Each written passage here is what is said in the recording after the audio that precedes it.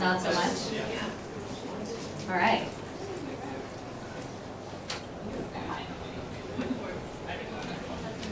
All right, hi everybody. Hi, all right, I like this crowd.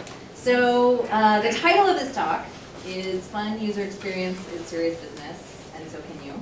And I'll explain that a little bit in a minute, because I'm guessing, how many of you are here just because you were curious about what on earth the title of this talk means? Yes. All right, we have some honest people in the crowd. My name is Siko. I am a grant maker at the Wikimedia Foundation. This is Heather. She's a designer at the Wikimedia Foundation. And this is Jake, and he is an English Wikipedian and a grantee. So, what on earth does fun and serious business and so can you mean? Some things are serious, right? We do a lot of serious things every day in our work as volunteers or as staffers in some cases. Making grants, applying for grants, teaching people how wikis work, writing an encyclopedia. Those are like pretty serious activities, right? But we have this idea that making the experience of doing those serious things, making that a fun activity, actually helps us do it a little bit better. So we have this general question, how can something be both fun and serious at the same time? We have a pretty well-established word for this in our culture, and the word is play. So I want you to take a minute and just think about some time when you were a kid, when you played a game. One of those crazy kid games that you only did when you were little. Just think about what that was for you, that unique game you played when you were younger.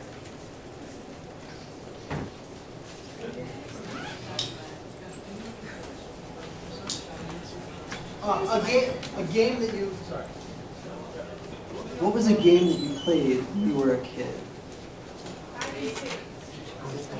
Yeah, I'd love to hear some examples, some stories. Well, we had the lava game, basically. Wherever you are, The lava game. What else? Other games? We had Red Rover, which we played every once in a while. So basically, we get a group of us together. One class would be a runner, and the other together. And the person who would run would try to break through their held arms, see if you could break through the wall.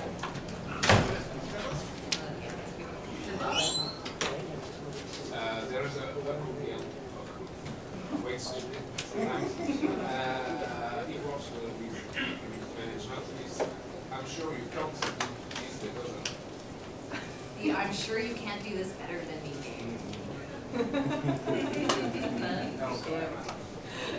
All right, how about one more? Anyone else? Anyone take those giant refrigerator cardboard boxes and try to slide down the stairs in them?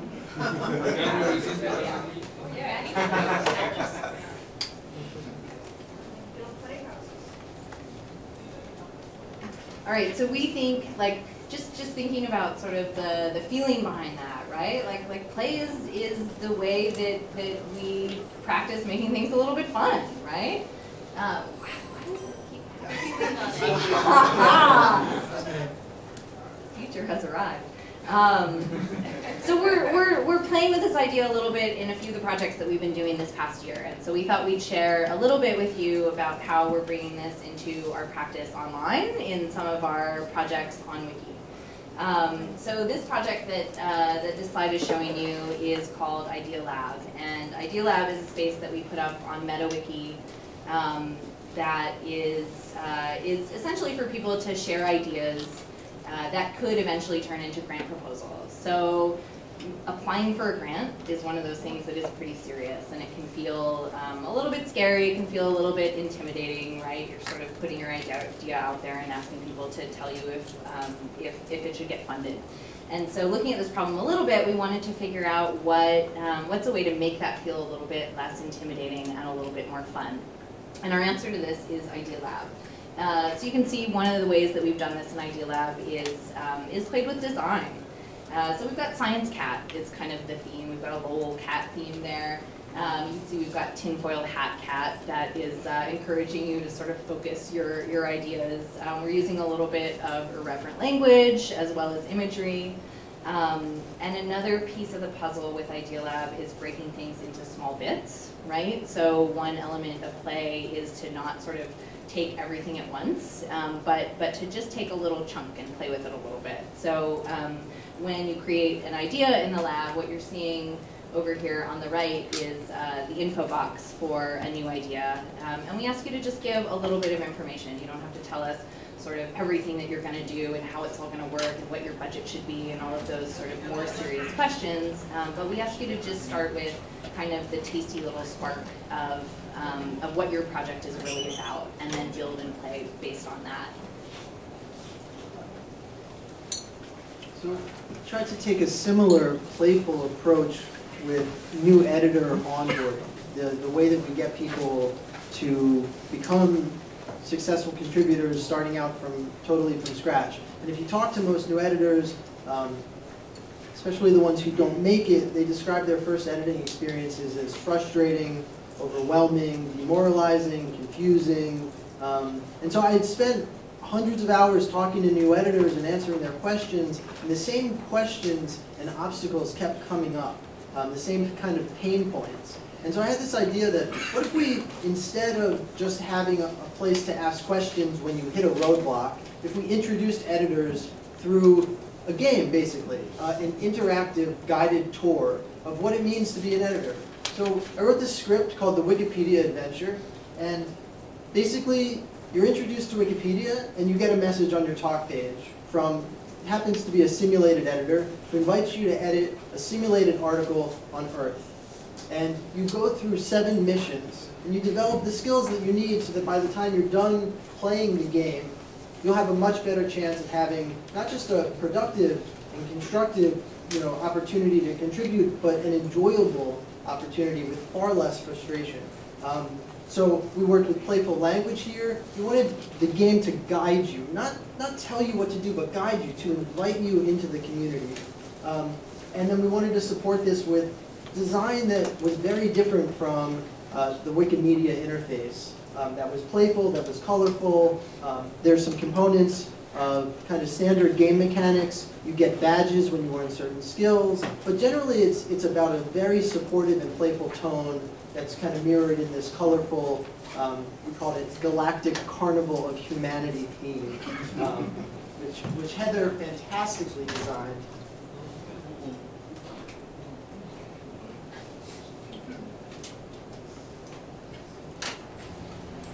And so then the third project we're going to talk about is the Tea House. The Tea House is a project that we started more than a year ago on English Wikipedia. It's a welcome and Q&A space for new editors. We're not going to sort of go into the details of that. There's a lot of documentation up about that, and we were at Wikimedia talking about it last year. But this year we did a badges project around it, and Jake's going to talk a little bit about that. So one of the questions that any community asks is, how can you encourage people to participate? We've got one kind of, at least on English Wikipedia, kind of a gold standard way of doing that. You can get a Barn Star. Someone gives you this graphic token that says you did something really awesome. And I don't know how everyone feels about these, but I love when I get one of them. We wanted to take that Barn Star, that big achievement recognition, and try to break it down into more granular micro-achievements. So again, we used a badges concept, and we thought, what are the behaviors that we want to encourage in the Tea House? So this is primarily a new editor help space. So we want people to ask good questions and give good answers. But we also wanted to cultivate an intentionally friendly and welcoming atmosphere. So we created a badge for fostering that spirit in the community. And we wanted some kind of meta badges, like if you had an idea to improve the Tea House, we would try to give badges for that. So again, you can see very not Media Wiki-like badges. I mean, these are playful, they're fun, they kind of riffed on all different kinds of themes, and they're colorful and sparkly. And so we gave them out to a couple hundred editors and started to collect a little bit of data to see, what impact does it have if you reward people and recognize them for doing the things you want them to do in a fun way? All right, so then the question is, why does play matter, right? Are we just doing it because we like sparkly colors and unicorns and we think it's fun? The answer to that is that sometimes you hit the engagement jackpot, right? So the Tea House is kind of a nice example of this because it's a project that we've been running for more than a year. And what we have found, we have Jonathan Morgan here in the audience who has done a fair amount of analysis on this project. And what we find is that Tea House new editors who are involved in the project are actually more engaged, right? They're editing more articles, there are more women participating, and they are staying around longer on English Wikipedia. So this is kind of the serious business part of this, right? Is that although we're sort of playing with this and making it irreverent and fun, there is actually some serious impact.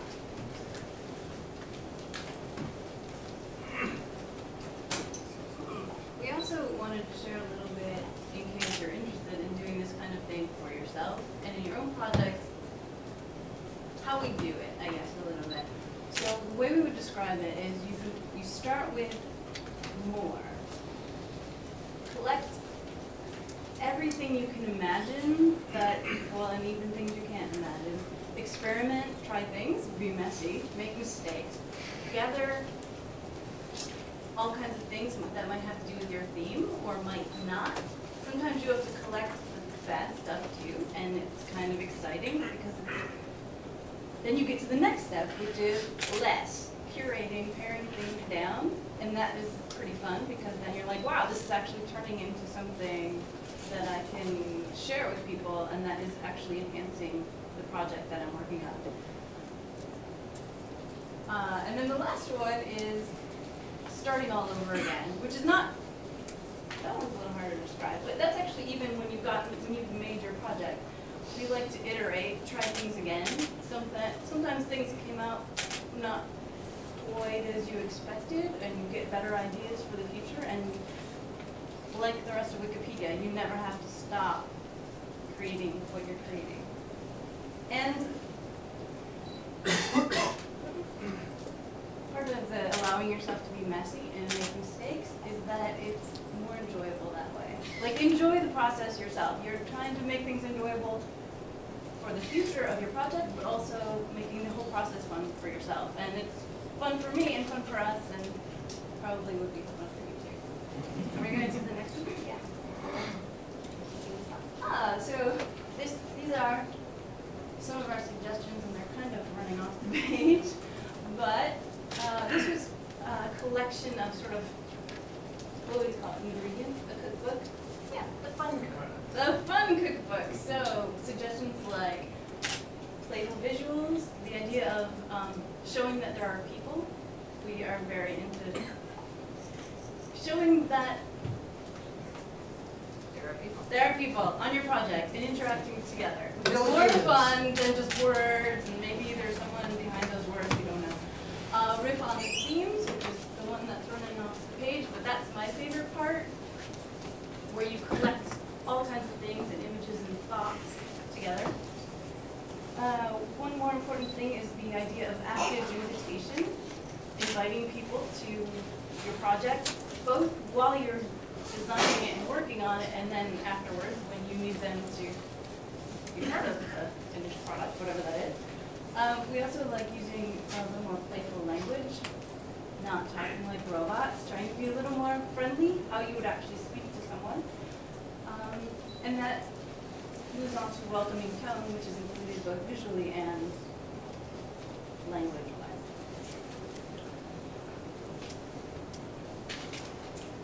So now we get to the "and so can you" part of this talk, right? Because we bet that lots of you are doing all sorts of interesting projects out there. And we wanted to sort of turn the rest of this session into a discussion and see what kinds of fun projects you guys are working on. So we've got a few questions here to sort of throw out to the crowd. We're also happy to take your questions, but let's just see if we can turn it into a conversation. So a few questions that we have are, number one, why did fun get tagged as trivial? You know, when did play become this thing that is just for kids, or it's something that maybe doesn't belong in an encyclopedia, et cetera, et cetera. Does anyone have a story out there of how you have made a serious activity fun? Whether it's in your communities or other projects that you're working on. How are you helping people to play, and what are you building? Medium, I feel very like, hello everyone. Anybody got a story? I'm not sure I can make this analogy work, but I have a 2-month-old, and when she has an enormous poop explosion, it's a serious problem. It makes her really sad, and you want to get her out of it as soon as possible, obviously. But rather than rush through the process, I take my time, and I basically let her wiggling get herself out of the PJs and so on. And it seems to work really well. Whenever we change her, she giggles. So. Right. So rather than making this kind of quick, stressful experience. Yeah. That's a very good, That's a good example. of making an experience, taking the stress out of an experience. Right. Because you have to do it anyway. Yep. And that was part of one of the things we were talking about with fun is that, there's, No idea. rest of the questions? Well, there's a cognitive, it takes brain power to do things, to answer questions or whatever it is, and I don't remember the studies or whatever, but the idea was that fun actually refreshes that energy for you a little bit. But I think it's fun to go. When you say like Facebook or the mainstream websites, they don't really like the fun. They like being easy. Do you think that they be doing fun generation for certain young the general public?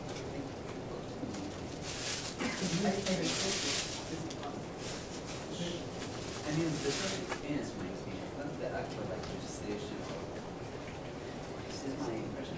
I don't think it's Facebook would be honest.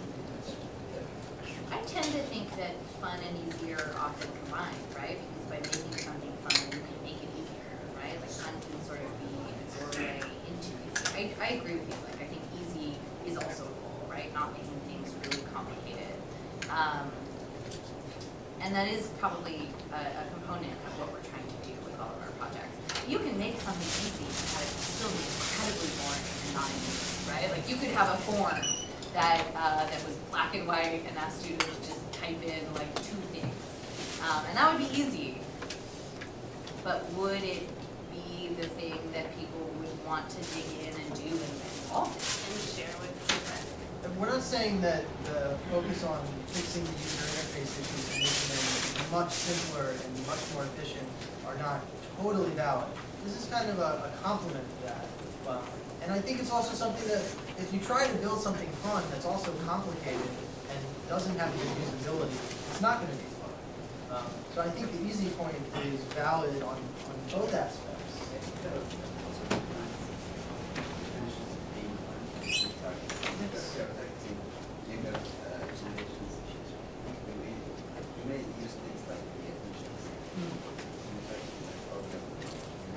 Well, I want to raise that as an open question. Why is there that assumption that if something is fun, it's only for a younger audience? I think it's for me. Then we talk about we think about like a place where where people are very serious and not fun. I've been doing for grad school. I was doing a lot of research on wiki projects. And, like what wiki projects we're doing and what made them succeed, and which ones were doing well, and which ones were faltering. And I was curious, so I just ran a little query to see which were the most wiki projects that were most consistently active over time. And like in the top 10, pretty much every year since 2006, the wiki project department of fun, right? One of the consistently most active wiki projects. Talking to people who work on wiki projects, like even something like deletion sorting, which is very much like a one person sorting through a thing. The thing that struck me was everyone was talking about how fun it was, how satisfying. How it was a game to kind of figure out which category these deletion discussions should be archived. I think there's a lot more fun going on in our lives. Well, I think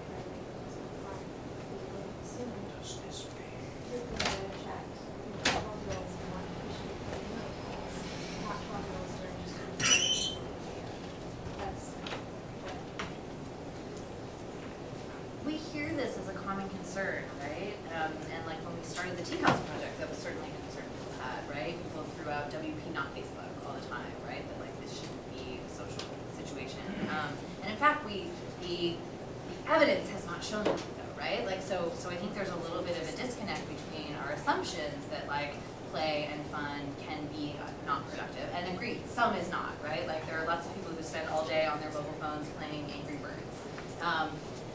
Super fun, I'm sure, not productive, right? Not serious business. Right, not serious business. But you know, there is a way to make projects that are fun and serious business. And in fact, you know, I think the Tea House, the data from that shows that it is possible to make projects that are fun and that are social and are at the same time serious and productive. I want to just follow up on a piece of the comment you made. You said that fun is not going to appeal to everybody. I think that one of our working assumptions that we have some evidence for is that that's exactly the point. Because the people to whom fun does not appeal, we already have. And there are a lot of people. There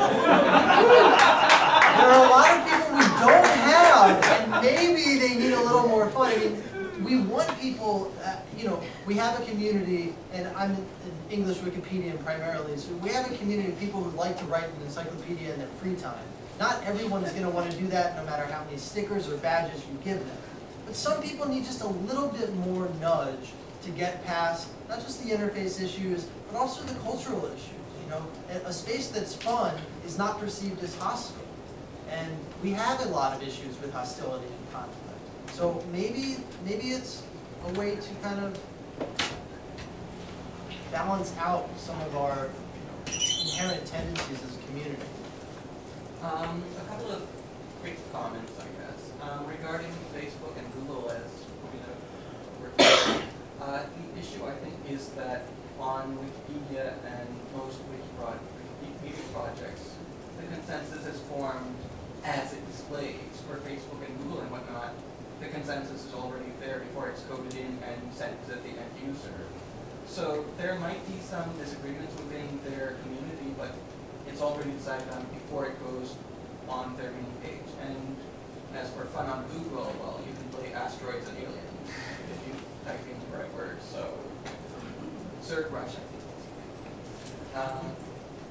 That's a good point. Google has, I mean, They have lots of Easter eggs. yeah, tons of Easter eggs. I mean, it doesn't affect their core search component, but the way they change their graphics, you know, at different points in the year, none of that is necessary to the core search experience, and yet it builds an environment and an atmosphere in that product.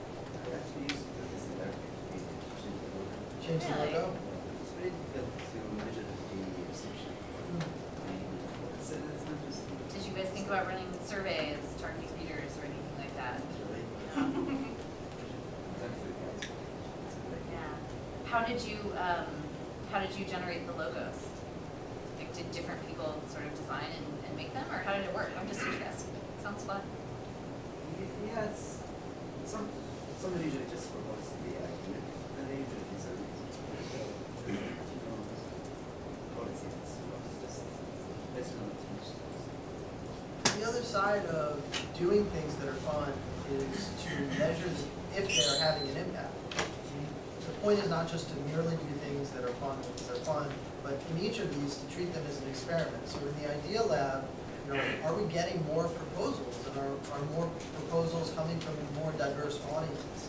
Or in the Wikipedia adventure, we haven't gotten to the stage to test it yet, but are those editors going on to make more edits of higher quality for longer? And if that works, then it's a good sign that we're on the right track. And if it doesn't work, then you know we change course.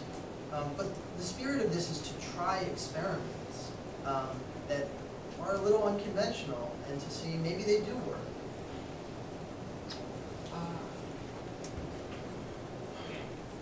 I was involved in an education program in Arabic. A lot of volunteers teach them how to edit or something in English.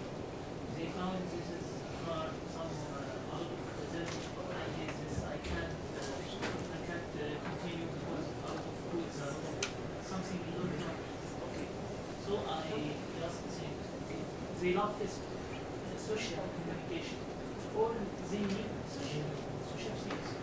So I get a lot of pages about editors or they put their photos, their activities on Wikipedia, and then okay, look at this next. You say so one what his photo, his interest in his hobby. If you complete in this, you will make this page. You can put your photos, your hobbies, your interests. So they came back. Yeah, we love you. That's cool. That's great.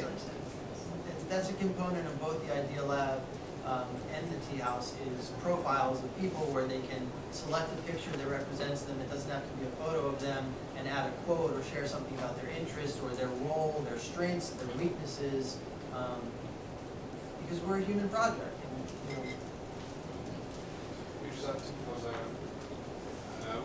I work on the French Wikipedia, but we're coming new users and improve their experience. And we try to have some picture in order to introduce ourselves. Because we are not bots, we are human beings. I have just a remark. I was on the previous session, I was just behind that wall. And a guy, a sociologist, told us there's too many rules on Wikipedia. too many rules? Too many, yeah. There's about, on English Wikipedia, you told us there were about a lot of. There are a lot of rules. Yes, a lot of many, but there is more, there are 40 or 50 major recommendations and big rules to follow on 104. Yeah. But there's one rule which says neglect all the rules. Yes, but that's the point. He says this is one of the 5 pillars. It's the 5th one, and no one's respected. So the project we made, how can we do things like that? Because it's quite impossible to make things in big idea now. How can you do the adventure, or how can you add some fun? But everyone told me on French Wikipedia, no, it's serious business, we are writing an encyclopedia, we mustn't have color, we mustn't have icons, we mustn't have fun, we mustn't have picture, not social networking, we managed to do that. So we got a little bit of a strategy around this that we've sort of been trying and playing with, and it is experimentation, right? Because that's sort of what the spirit of Ignore All Rules is about, right? Like, if it works, then it works. So what we've done with these projects on English Wikipedia, like the Tea House was the first project we tried. And there were certainly a lot of people at first who felt that, again, it's not Facebook, right? We shouldn't be do this. And what we said was, you know, we will set it up as an experiment, right? We will not break or harm anything that is working in any current system, right? So we will not shut down the existing help desk. We will not, you know, do anything harmful to the encyclopedia. We will sit right over here quietly and run an experiment. And what we found from that, I think, was pretty amazing. Which is that, you know, a lot of people who in the beginning said this will never work, we don't like this isn't Wikipedia. At the end of the project, looked at the data and said, huh, it looks like this actually works for some people. Cool, no harm, no foul, right? We were monitoring to see that, that in fact, you know, it wasn't increasing vandalism, that we weren't encouraging children to come and you know, make messes and just play, that there was no increase in people using Wikipedia just for social networking or anything like that. And I think when you set it up as an experiment, it actually lets you try things a little bit, right? And it takes some of the risk down a little bit. And I think we've seen that. But Jake can, I think you should talk a little bit about the MFPs. Sure. Right now. Yeah, so oh, have you seen this?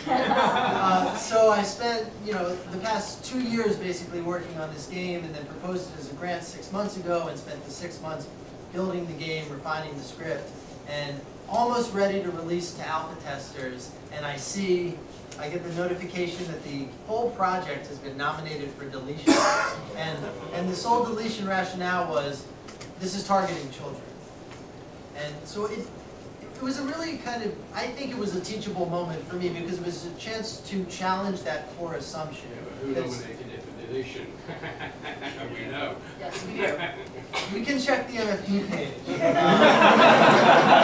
What MFP? Oh, yes. So this is miscellaneous pages for deletion. Someone said we should get rid of this entirely.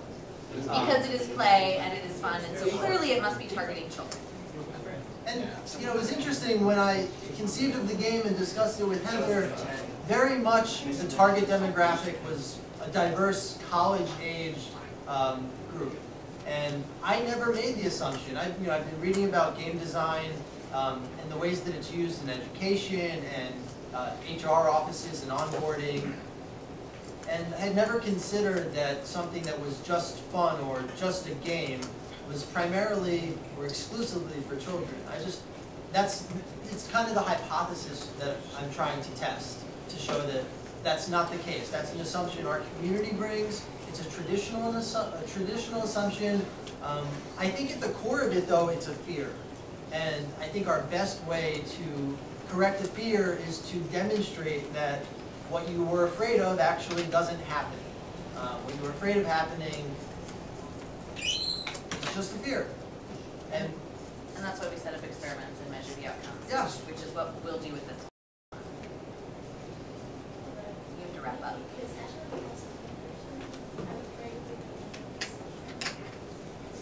Thanks, everybody. thank you so much.